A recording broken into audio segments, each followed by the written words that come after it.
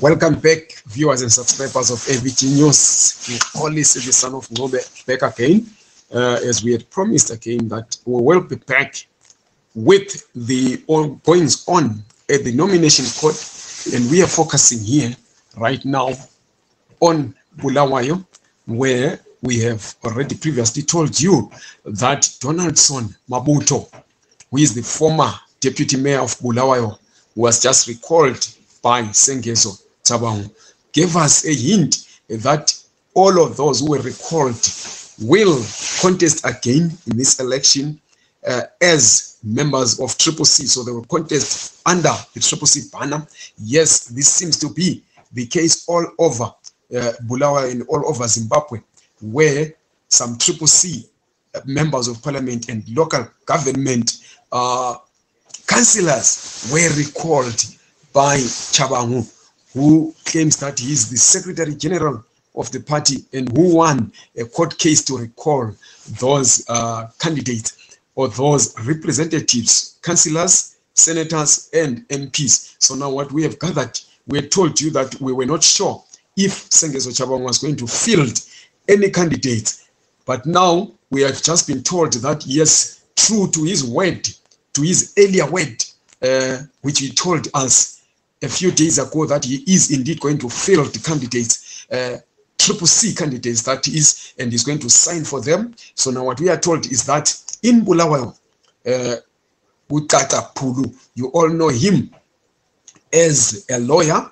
He's a human rights lawyer, and this time he has gone to the nomination court in Bulawayo to file nomination papers for council and parliamentary candidates for CCC who have been seconded by Sengezo Chabangu, who claims to be the interim Secretary General of the party. So what now happens is that CCC will have double candidates in those respective constituencies where members of parliament and council candidates were recalled.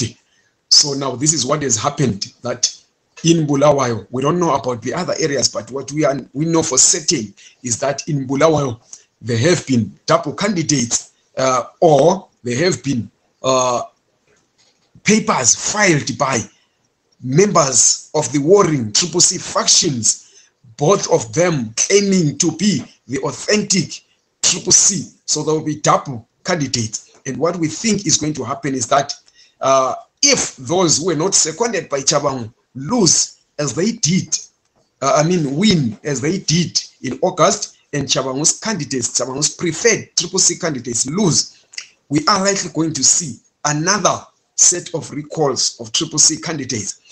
That is the other option, or that is the one option.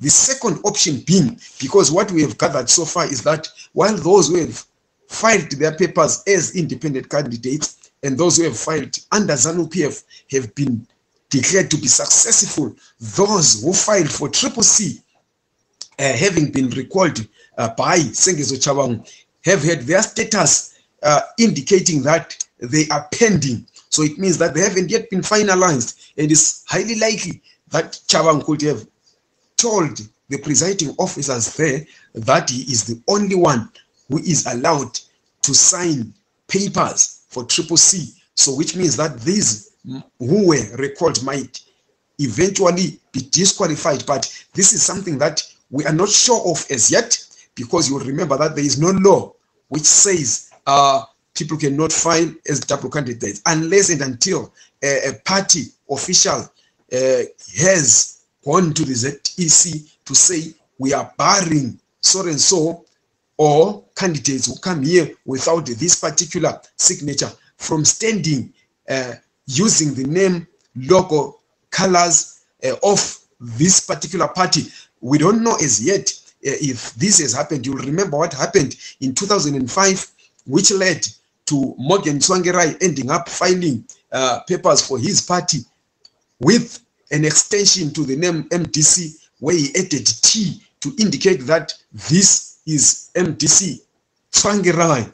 And again, when there was a dispute between Thokozani Kupe and Nelson Chamisa going to the 2018 election, because the court ruled that both Kupe and Chamisa were factional leaders within the MDC, so they had to file with Chamisa's candidates filing as MDC Alliance and Kupe filing simply as MDC. So we don't know what is going to happen now, but there is a huge possibility that those who were recalled by Chabang might be disqualified, or there might be double candidates, which may lead also to them being recalled again if they're not in good books with Chabang. We stand on the sidelines hoping to get the main story behind this, but so far what we know is that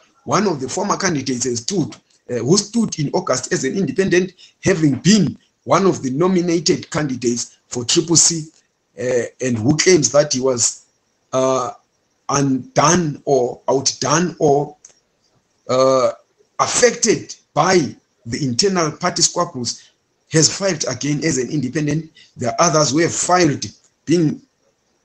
having been recalled by Chabang. They have now filed again as CCC candidates because they claim that Chabang is not a member of the party. They claim that he is not what he claims to be, which is Secretary General of the party. So they have filed as CCC members. They are saying that even if they are recalled, they will go back again and file their papers as CCC candidates. So this is drama that is unfolding. It's we see a lot of kid games being played.